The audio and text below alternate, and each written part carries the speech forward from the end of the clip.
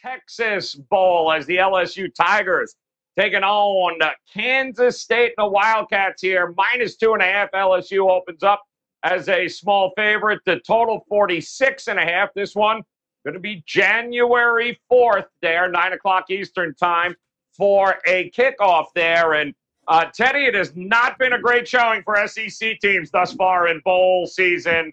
I don't know who the hell's playing for LSU that has not. Who's left that hasn't opted out here? What do you think of this LSU Tigers team going up against the Big 12 and Kansas State?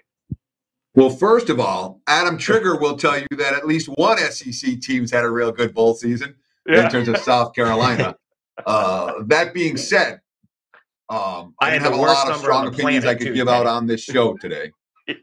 But this is one that I think is worthy of a wager.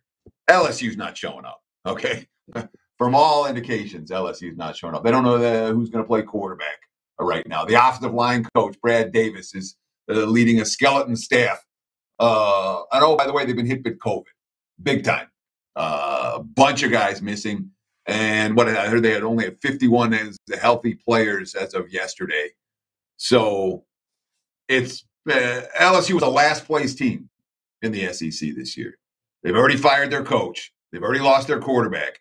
Everyone who can is opting out of the ball game. K-State is not going to physically manhandle this team, but K-State's going to show up and play. And I'm not convinced LSU's going to do that. Wildcats or pass for this better. Dave, you mentioned motivation earlier. All motivation for K-State in this one? Yeah, 100%. Don't disagree with anything Teddy said. Kansas State's a winner in the game, and I would lay the points because it's just going to keep going up. K-State, guys, January 4th here, and talk to us, Trig. K-State or not for you in this one?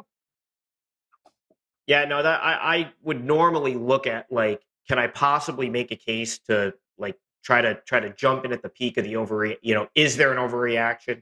Can I like wait till it goes far enough the other direction to jump in with LSU? And I can't make a case for LSU here. They're just going to be missing too many players.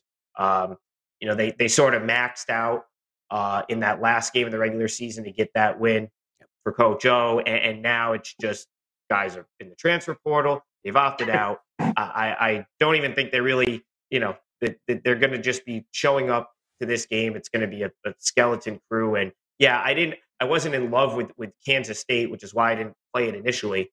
Now it's probably moved too much where I don't really want to lay with Kansas State, but that Kansas State's it's going to be their game to, if they lose it, they'll have to really screw it up, in my opinion.